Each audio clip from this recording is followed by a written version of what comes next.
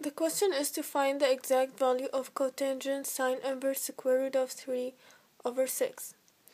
This is our data.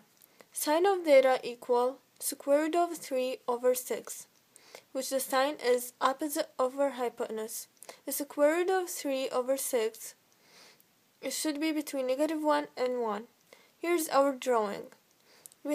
Here's the data, and we have square root of 3 for the opposite side and 6 for the hypotenuse.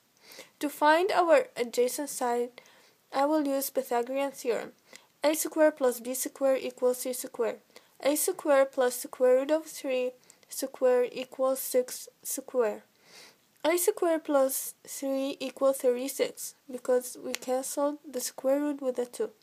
Then I will subtract -3 for both sides, and I will have a squared equal 33, and then I will square them both sides so I can have a equal square root of 33. The adjacent side is square root of 33.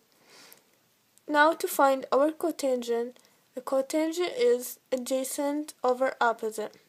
Our adjacent is square root of 33 divided by opposite side, which is square root of 3. Now to take the square root from the bottom, I will multiply by 3, square root of 3. So I will have square root of 99 divided by 3. Here's the answer.